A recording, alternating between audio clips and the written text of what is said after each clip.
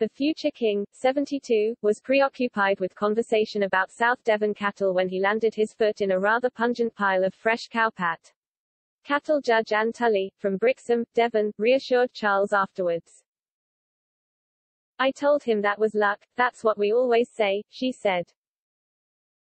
The Duchess of Cornwall joined the prince in Harrogate where they spent 3 hours touring the show.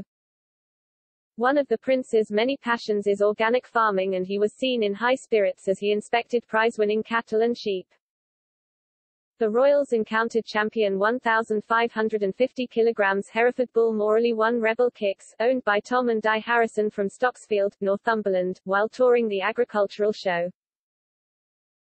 Owner of the prize-winning Hereford bull Mr. Harrison said he thoroughly enjoyed talking to the Prince of Wales. "I could have talked to him for an hour," he said. "He is very knowledgeable and I would have liked to have bought him a pint." Prince Charles has been an adamant supporter of organic farming for many years. In the mid-1980s he made the controversial decision to switch to organic farming, upsetting many British farmers. However, around the early 2000s many farmers made the switch themselves and adopted practices he implemented 2 decades ago. With roughly half of all the habitable land on Earth used for agriculture, I cannot think of a sector more central to the survival of the planet, Charles told BBC Radio 4.